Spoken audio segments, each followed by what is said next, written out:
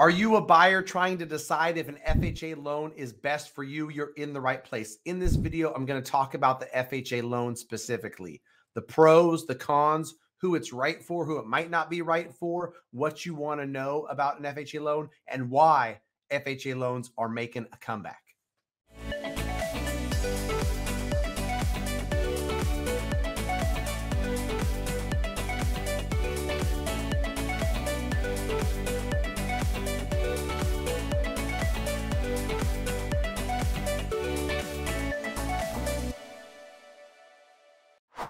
All right, Matt, the mortgage guy, residential mortgage broker, licensed across the U.S. If you want to connect with me and my team, go to greatmortgagebroker.com, fill out the form. We're more than happy to help. If you need an agent, no matter where you're at in the country, go to homeandmoney.com/Matt. In today's video, I'm talking FHA loans. In 2023 and beyond, the FHA loan is going to gain in popularity because it's a loan that really fits for a lot of buyers. And in 2020 and 2021, when people had to offer $100,000 above ask, when it was super, super competitive, these FHA buyers got squeezed out, unfortunately. A lot of first-time buyers utilize the FHA loan. This is a great loan product for people that have any sort of credit challenges. So it is a good thing that the FHA loan is making a comeback. And so in this video, I'd like to talk to you to help you decide if an FHA loan is right for you. Just some generalities, right? Like whether an FHA loan is right for you is going to depend on your specific situation, your credit score, your down payment, and things like that. According to the CFPB, the Consumer Financial Protection Bureau, for borrowers with fair or poor credit scores or less money for a down payment, FHA loans are normally less expensive than conventional loans. I can back up that statement from the CFPB and say for sure, not only are they less expensive, but they're also going to come with better terms because you're going to pay higher mortgage insurance and a higher rate on those conventional loans. The conventional loans are very credit sensitive in what it does to the pricing, right? Because the worse credit score you have, the worse pricing gets on a conventional loan. The worse credit score you have, the higher mortgage insurance premium you pay. So I can definitely attest to that. Lower credit score, lower down payment, it's going to be less expensive to get an FHA loan. If you have 10% or more down, if you have perfect credit, that conventional loan's probably going to be less expensive for you, right? So if you're considering an FHA loan, make sure that you put those side by side and not only have a lender tell you, yes, FHA, yes, conventional, but show you why. If any client ever asks me why, I'm happy to present it side by side. With 3.5% down FHA versus the 3% down conventional. Here's what it's going to look like down payment wise and on a monthly basis. And on this side, it's going to look like this. So clearly, as you can see, it's $275 a month cheaper and it's less out of pocket. Whatever the case may be, you can look at them side by side, right? So FHA has its minimum standards, but each lender is going to be perhaps setting overlays where just because FHA says you can go down to 500 credit score doesn't mean every lender does that. So I'm going to go into FHA loan requirements just so you know what the requirements are from FHA. Like I said, FHA will go down to a 500 score. Between 500 and 579 credit score, you've got to put 10% down to do an FHA loan. If you have at least a 580, you can put 3.5% down. And this is the most common way to structure an FHA loan is 3.5% down. And on every single FHA loan you get, there's mortgage insurance required. Even if you put 30% down, you still pay mortgage insurance. In the end of the video, I'm going to share something cool about mortgage insurance. So stay tuned because there may be a surprise coming in 2023 when it comes to FHA and mortgage insurance. Debt to income ratios on FHA loans are pretty flexible. You can go up to a 47%, 46.99 on the front end, up to 56.99 on the back end. Front end and back end simply mean front end mortgage payment only versus your gross income. And that's your front end ratio. The back end ratio is mortgage payment plus car payment plus student loans, all your debts combined versus your gross income. That's your back end ratio. And to give you an example, because examples help you understand it, if I'm trying to get below 47 and 57, if my gross income is $10,000, I need to be under 4,700 in mortgage payment, under 5,700 in total debts. Now, I don't recommend you run out there and get a $4,700 a month mortgage payment, but that's how they qualify it, right? Okay, must be your primary residence. This is important. FHA loan can't be an investment property. You must live there. You sign something stating, I intend to occupy this property for the next 12 months. Here's an important thing to remember. You can buy with an FHA loan. You can occupy it as your primary residence. If you ever move out and turn it into a rental, no harm, no foul. Loan stays in place. You still get those great loan terms. You're still able to leverage 96.5%, put down 3.5%. That all stays intact. You just, when you buy it, it needs to be your primary. You need to move into it as a primary. I've got a past video, if you want to look it up, about exceptions to more than one FHA loan, because this is another thing people get caught up on. You buy it as your primary. You're looking to use FHA again. You can, but only when there's an exception. So look up my other video, talks about moving over 100 miles and changing family size and the other ways that you can get yourself more than one FHA loan.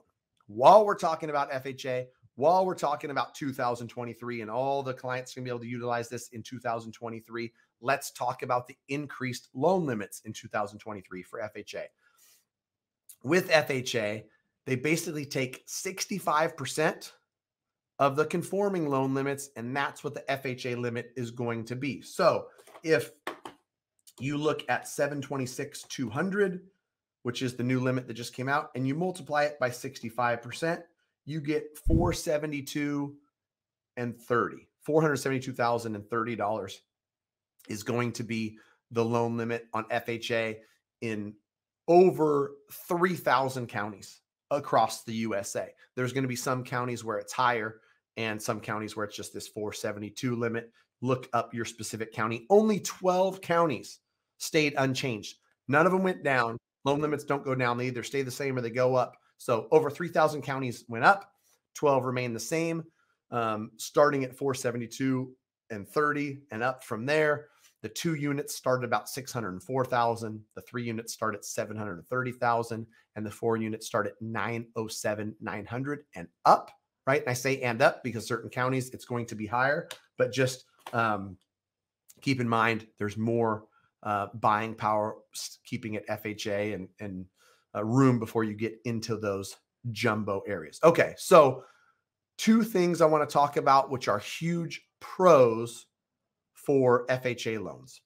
The biggest pro for most people is there's more flexible qualifying. I already talked about how you can go down to 500 credit score. It's forgiving with people who have less than stellar credit. It's forgiving when you plug it into an automated underwriting system. Certain debt ratios and certain credit events are going to tell the underwriting system no on a conventional loan. Can't do this loan. And it's done, right? FHA is going to say yes more than conventional automated systems will. Also, Chapter 13 bankruptcy, FHA will consider approving a borrower who's still paying on a Chapter 13 if they've satisfactorily made at least 12 payments, right? We got to get an approval from the court's trustee. You have to give an explanation about the bankruptcy and, that you've established, reestablished good credit. You financially, you're in a good place and you've got good job stability, all that stuff. But it's possible. Chapter 7 bankruptcy, you only have to be 2 years out of that since the discharge date, not the filing date, the discharge date, and you can get an FHA loan, right? You have to, provide a full explanation about how you've reestablished credit. You're in good financial situation and, you got a stable job and all that stuff. But these waiting periods are a lot shorter than if you're going out there and trying to get a conventional loan where you got to wait 4+ years before conventional will lend on you, right? A con or something to consider with FHA loans, they are government-backed loans. So with government-backed loans, if you've got federal debt, FHA doesn't like it, right? If you are delinquent on federal debt, tax liens, student loans, you're not going to be eligible for an FHA loan. They are, going to want you to pay off judgments prior to closing and things of that nature. So that's something to remember.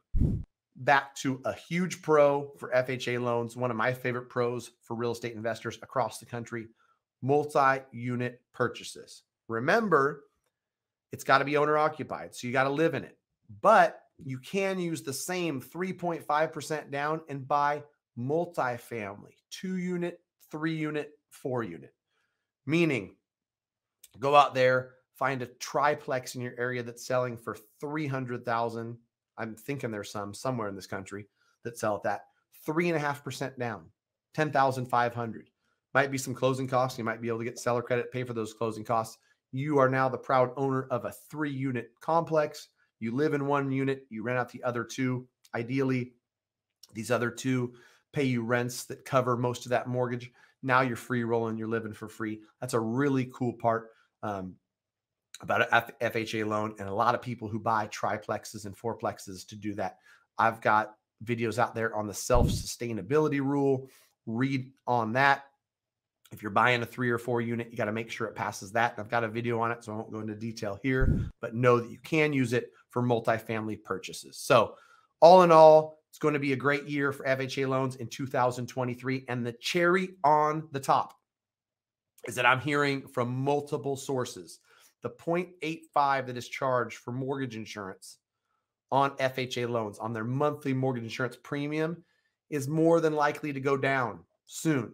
FHA has been collecting this for years and years and years on loans that have performed. So they've got a bunch of reserves in this account. They don't need to keep collecting that big of a premium.